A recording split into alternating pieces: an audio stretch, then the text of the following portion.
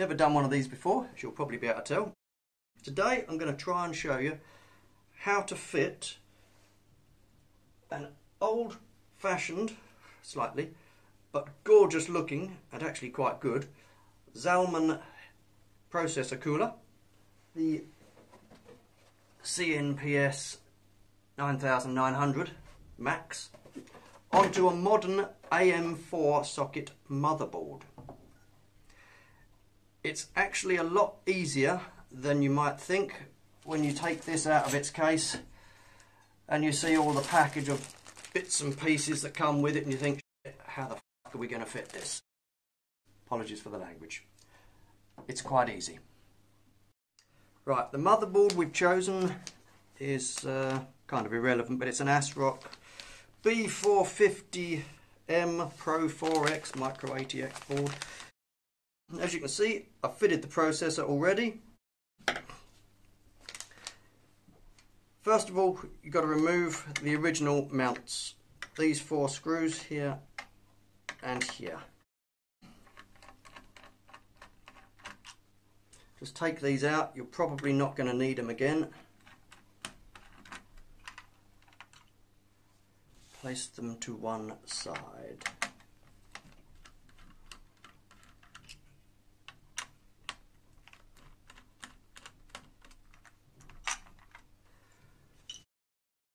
Carefully lifting the motherboard, observing all static precautions, of course. Remove the old backplate. Again, probably not going to need that anymore. Take your new backplate with the AM4 Zalman fitting kit, which of course you're going to need. Just place that so that the holes, mounts come through the holes.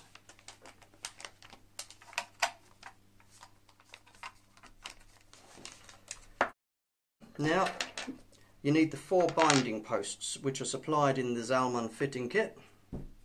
Just hand screw those in. You don't need to tighten them up, I don't think, with a set of pliers. Just tighten them up as pretty much as tight as you can with your fingers. That should be adequate.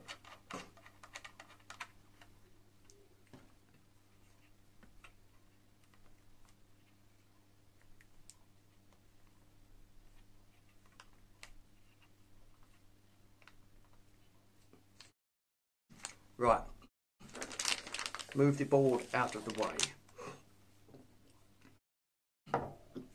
Now, we need to fit these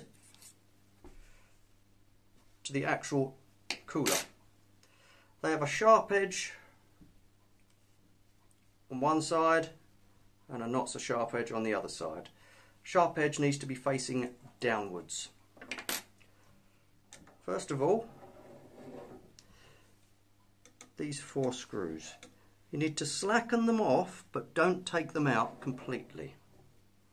Let's try and move the camera up, see what happens. There we go.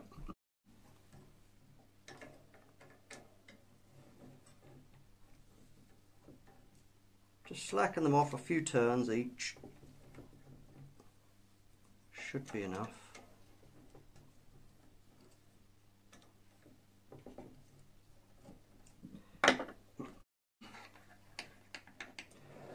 Now, hopefully you'll be able to see.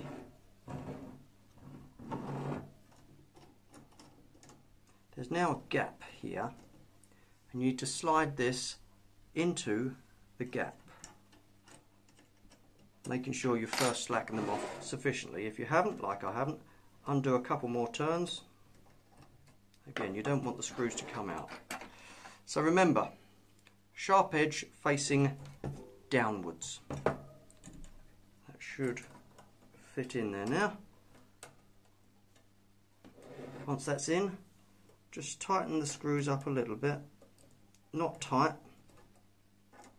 Do them a bit by bit. You need to get it so that when you tighten it up, there is no gap, top or bottom.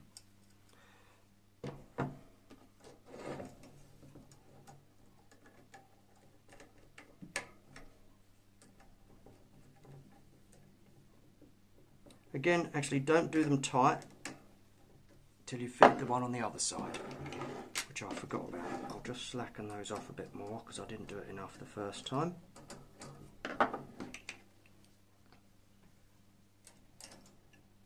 In it goes. If you're not careful, it is possible to push this in a little bit too far, so that, one moment. Right, whoops. Try and keep that pressed in as you go. Just tighten them up gently to begin with. This is what you've got to be careful of. Don't know if you can see in there. There's a gap. There shouldn't be a gap down there. It means it's not seated properly. Just slacken them off just a little bit and try again. Again, make sure they're both pressed nicely in as far as they'll go. Yeah, now we see no gap in there. Hopefully you can see that. And no gap in there.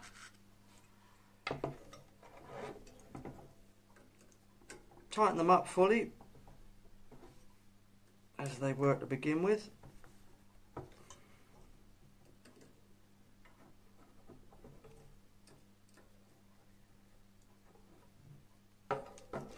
Just have a quick last check.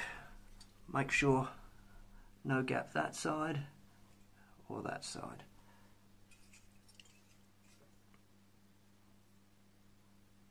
Right, that job is now done.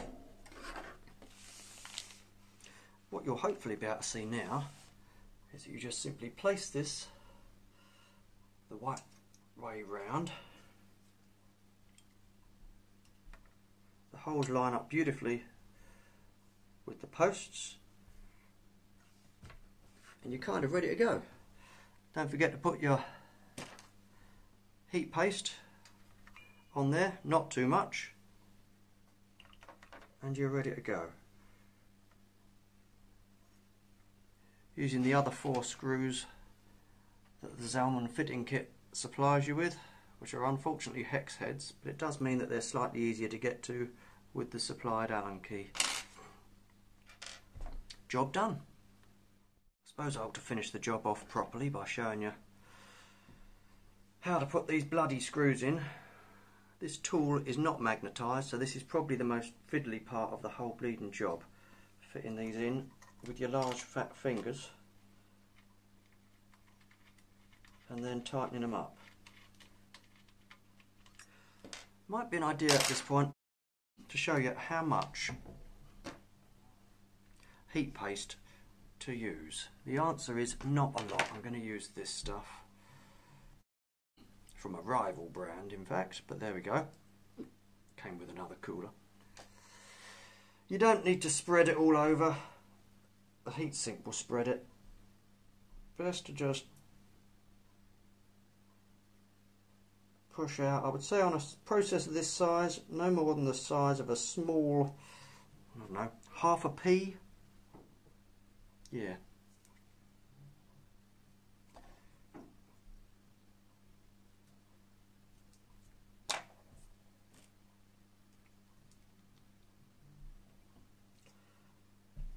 Take your processor and try and place it on there flat.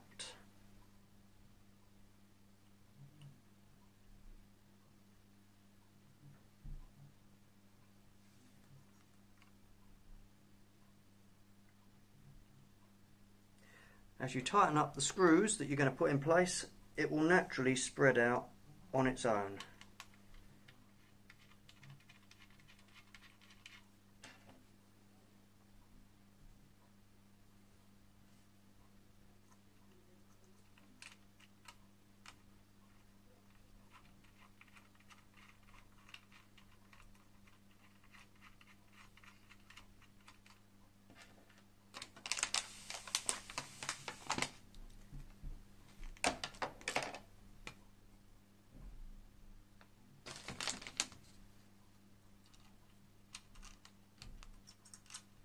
as I said, this is the most annoying fiddly part of the whole job, especially when your own fingers are getting in the way and you can't see what you're doing.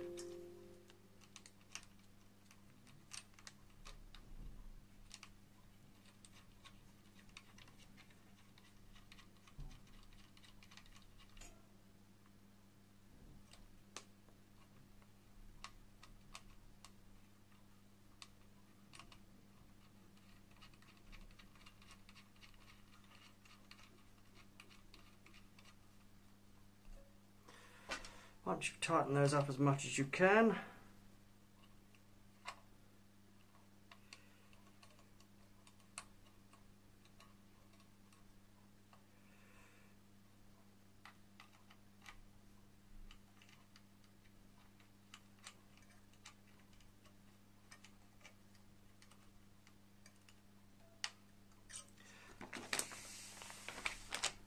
strictly speaking, these should be tightened evenly.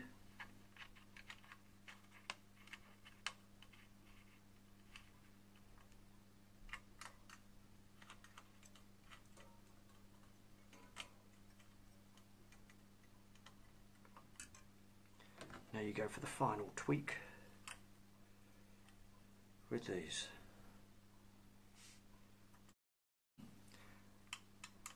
Incidentally, there's no point getting hold of the very far end, putting a huge amount of leverage on and stripping the thread. No need for that, it's just got to hold the cooler in place.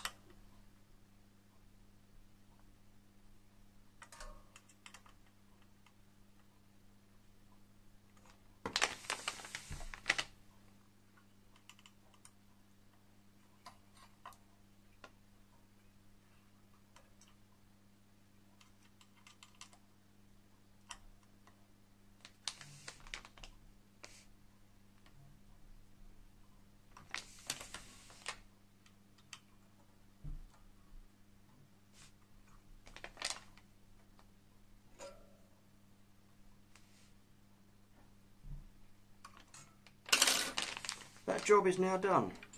Make sure the cable doesn't foul the fan when you plug it in, and you're pretty much good to go. Thanks for watching.